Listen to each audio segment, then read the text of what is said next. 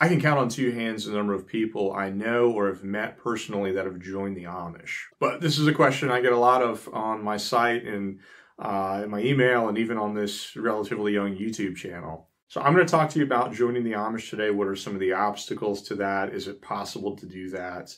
Are there certain communities where people do that? Also, did I ever think about joining the Amish myself? I'll tell you about that at the end. So first of all, there are a number of obstacles to joining the Amish, and I should first say that the Amish generally do not recruit other people to join them. They're not evangelistic or proselytizing in that way, if that's the right word.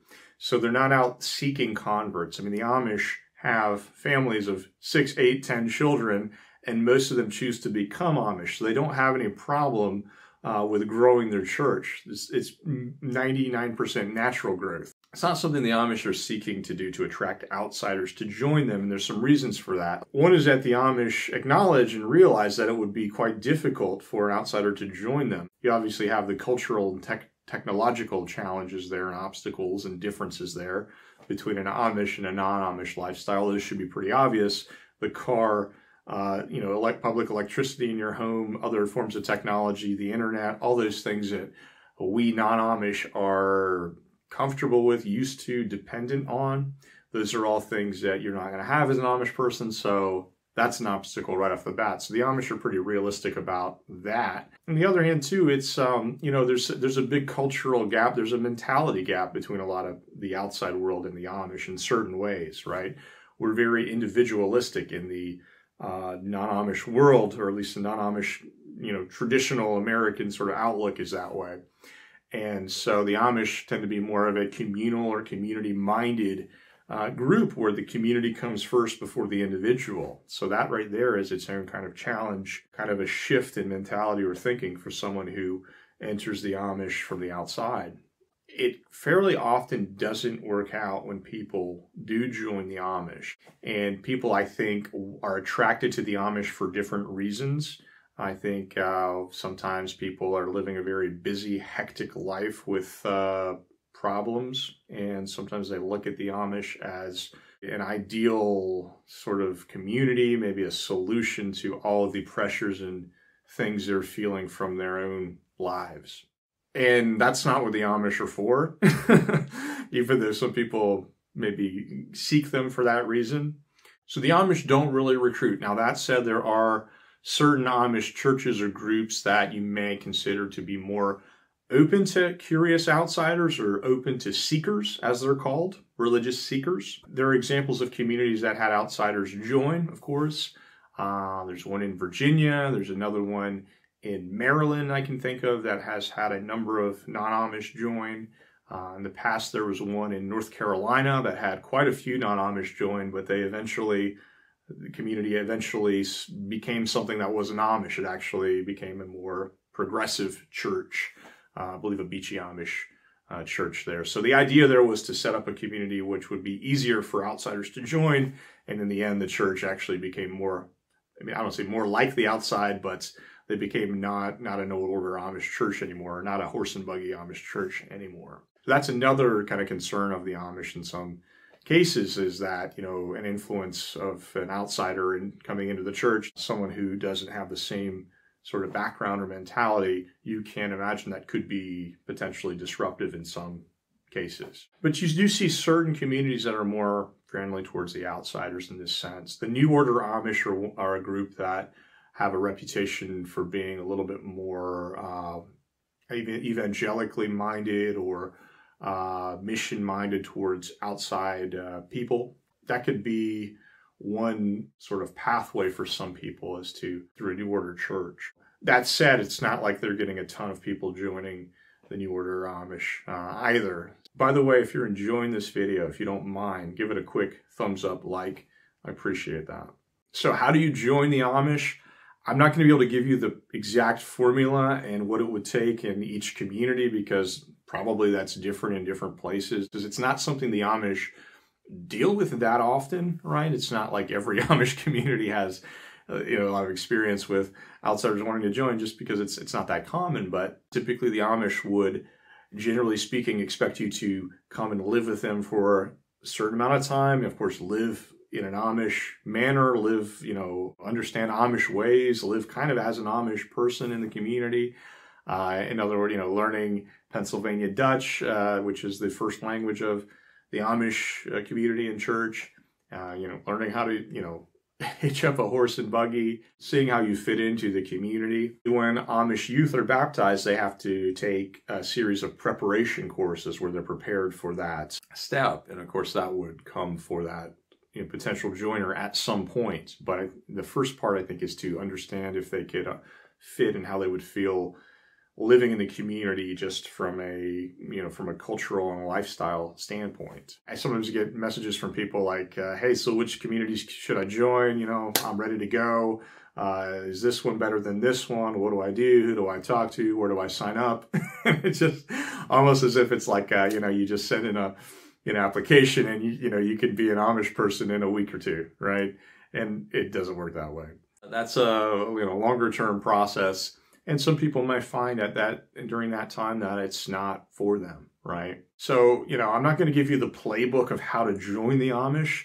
You probably would need to talk to the individual Amish community that you are interested in, but you'd expect something like that. You have to live as an Amish person first before you can even see if that's something you could do or feel comfortable being, really, because it's not just doing something, it's really about being something else, being a part of something else, being a part of a completely different community, type of community for most people. Rich Stevick, who wrote the book Growing Up Amish, The Rumspringa Years, estimated that around 300 people had joined the Amish, but about 2 out of 3 of those had ended up leaving again. So why do some people fail to join, or why do some people join and then end up leaving the Amish again? I think there are several reasons why, and this is what I've gathered over the years from hearing people's stories and just seeing these things play out. One reason may be simply that they joined for the wrong reasons. I believe it was an Amish bishop. I think Rich Stevick quoted this in his book, but he said something like, the people come from the outside and they want to join us, and they want to join us for the wrong reasons, because maybe they fall in love with one of our young people and they think that's, they want to join for love and marriage. And it's not because they're drawn to our faith and to our the way we live our faith and the way we believe Christian faith should be lived out. That kind of strikes at the heart of it. If you want to join the Amish just because you think it'll solve all your problems, or you think that the Amish live some, green lifestyle in harmony with the earth, and you're into that, and you think, I'd love to be a part of that kind of a community, but not understanding really what else is behind the Amish, way, then, you're destined to fail, because there's a lot more to it than that. And like I said, the Amish are not, a solution to personal problems, which I think, sadly, I've gotten some messages from people where, they sound like they're in a sad state, and they've obviously got personal issues, family issues in their own lives, financial issues in some cases, and, they think joining the Amish is going to solve all that, and it's not. So they need to deal with that, on their own, sort that stuff out. And, they're probably not really interested in joining the Amish, I would guess. They're just interested in those problems being solved. I don't want to sound too negative here, because there are some people that are genuinely drawn to the Amish. That's another kind of group of seeker that are drawn to the Amish for the faith reasons, right? Because they feel that the way the Amish live a Christian faith is, they feel it best reflects, say, the early church and kind of what Jesus left the apostles to go and spread. Spiritual conviction seekers, let's say. So some people join for the wrong reasons. They don't understand that there's a Christian faith that's underneath all this. That's a huge part of all this.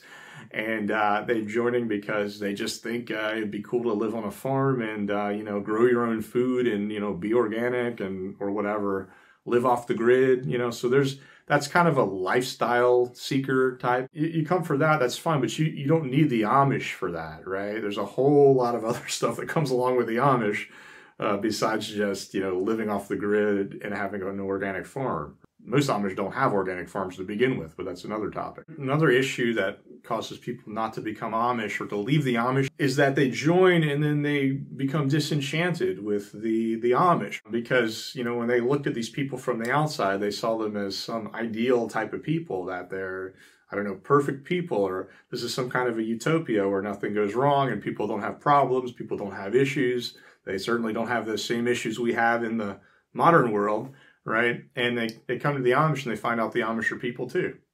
And they have their own problems. There are issues in relationships in the Amish community. There people have, you know, all the sort of foibles and flaws that are a part of human nature also exist within the Amish. It doesn't mean that the Amish don't try to be good people, and certainly there are many, many good people among the Amish. But they also have flaws because they're people. And so some people come from outside and they see that and they become disenchanted. That, you know, leads to some people leaving. Sometimes people come in and they may even try to change the Amish in some direction, right? That, you know, you guys do everything great, but this one thing you don't do kind of the way that I think you should be doing it. So let me try to improve this group. So that doesn't really, you can imagine, work out too well. And you can also see that maybe one of the concerns of the Amish about outsiders joining. So all that said, and I feel like I've just been really negative for a while, but there are cases of non-Amish people joining the Amish. I know several of them, and I've got some friends that were not Amish and they're Amish now. They joined, been Amish for many years. One of them I can tell you about. One would be a woman named Marlene C. Miller. She was a woman, I didn't know Marlene super well. I did visit with her one time in her home in Ohio, and she actually, I think I did a little interview on the website with her some years ago. Marlene came from a community in Ohio, right near the Holmes County community. And she, you know, grew up non-Amish. She was English. She was, I think, a cheerleader, a drum majorette in the marching band in her high school. And she ended up meeting an Amish guy, a young guy in her community, and they, I guess, fell in love, and she ended up joining the Amish. Now, I said, you know, kind of this idea of joining the Amish because you fell in love with someone. Some Amish may not think that's the most ideal way to do it, but of course it does happen, and it has happened. And it's happened even in, long ago history, because there are cases of people joining the Amish from, 100, 200, years ago or more.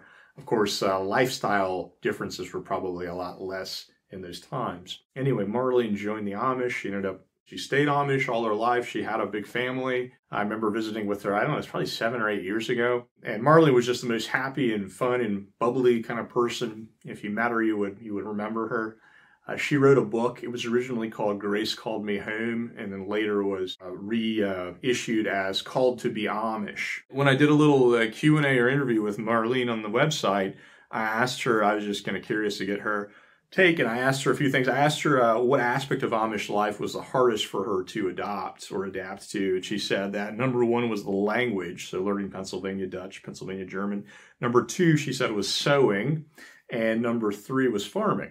Okay, so she came from, I guess, a non-farming household. She said it was 1971 before I ever tried harnessing and hitching up our road horse. She sounds like she wasn't immediately a horse person. So if you read Marlene's book, and if you talk to her and read this interview I did with her, she maybe joined for love of a young man, her husband, eventual husband, but she seemed to have a pretty strong conviction in her faith as a Christian, and being an Amish person in the community. I also asked Marlene, what would you advise someone who wants to join the Amish? Marlene said that whether you're Amish or not, you need to repent, ask Jesus Christ, our Savior, to come and live within your heart. Read the Bible every day and be obedient to His Word. Seek a real Bible-believing church. The Lord may want you to become an Amish Christian. Not just anyone can do this. I also asked her if she knew anyone else who had joined the Amish, and she said that, yes, 2 married families who lived 10 miles from us had joined. And then also another man who was in his 70s wanted to marry an Amish widow, and he joined the Amish faith, married her, and had a wonderful life. Sadly, Marlene passed away last year in 2020. I have a couple of other friends who've done that. I've definitely met a handful of people as I was selling books in different communities who had joined the Amish. I remember at least 2 or 3 in Indiana that I met in different communities there.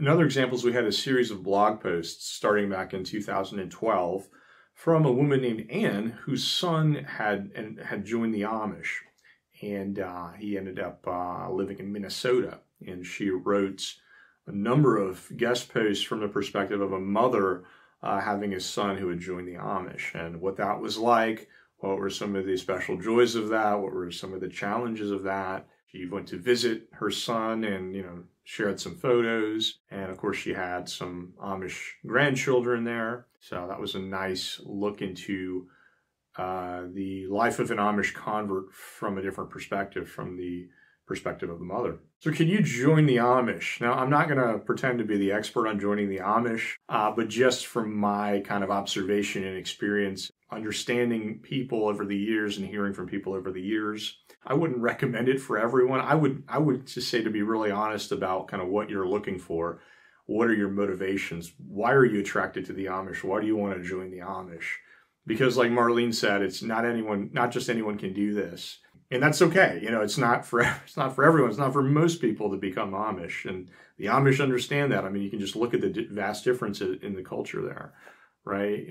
Between Amish and non-Amish Americans. If you have a conviction and interest in the Amish way of Christianity, well, it may be that another church that shares a lot of the same beliefs as the Amish, but is maybe a little bit easier for a non-Amish person to join, like a Mennonite church or a Beachy Amish church or something in that family, may be a better fit in that case, because there are churches that share a lot of the same beliefs as the Amish. There are also Anabaptist churches, but they also permit vehicles. They have a more modern way of life. So that could be a better fit in that case. So I would just say be honest with yourself about why you want to join or why you have this interest in joining the Amish.